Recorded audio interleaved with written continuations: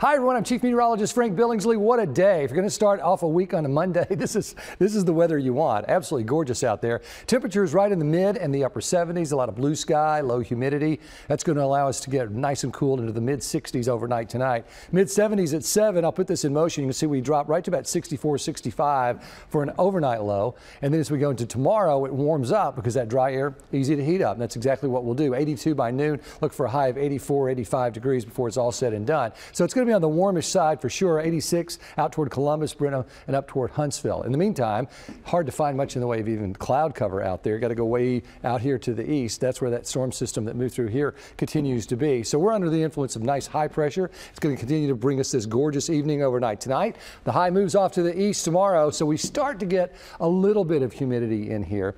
This is the front we're watching for Wednesday. Most of the action with that is going to be from Arkansas up towards Chicago. So we may get a little bit here in East Texas of a stronger storm, but just looking for about a 20% chance for a shower for us. So not much in the way of too many problems. Then we go to the weekend, as you'll see in the 7 and the 10 day. That's what we'll have to watch. 84, 64 for Tuesday.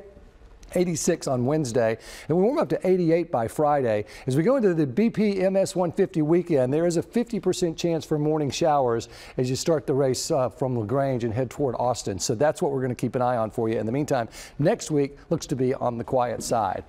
You can get all of your weather anytime right here at click2houston.com/weather.